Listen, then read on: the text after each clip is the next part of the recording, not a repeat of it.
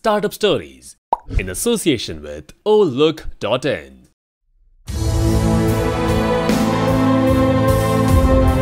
We keep our dreams. We believe it. No matter how big your dream is, make small, tiny steps ahead.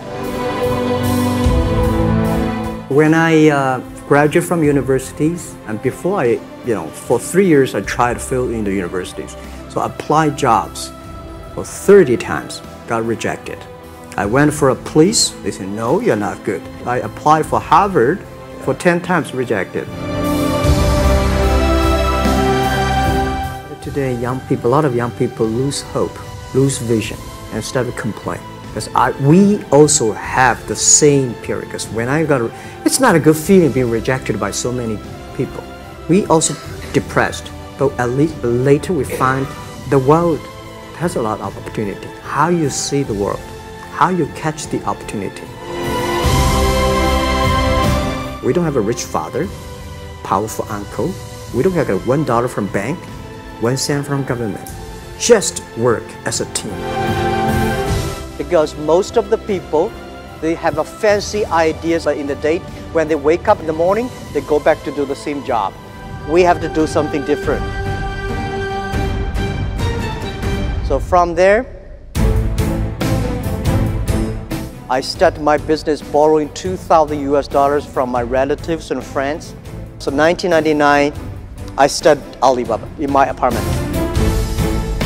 People say, Alibaba model is terrible. Does not make money, have this and that, all the big bad things because Amazon is better, eBay is better, Google is better. And there's no such model like Alibaba in the USA. So I told myself and people, we were better than people thought. And those people who are expert of riding horses, they all fall down and I'm still surviving. So many people I talked to at that time for Alipay, they say, this is the stupidest idea you have ever got. Now we have 800 million people using this Alipay. My advice to the young people, any mistake is an income, is a wonderful revenue for you. So I told myself and told my young people, before 20 years old, be a good student. When you do entrepreneur, just learn some experience. Before 30 years old, follow somebody. Go to a small company. Normally in a big company, it is good to learn processing. You are a part of a big machine. But when you go to a small company, you learn the passion, you learn the dreams. You learn how to do a lot of things at one time. So before 30 years old, it's not which company you go, it's which boss you follow. It's very important. A good boss teaches you differently.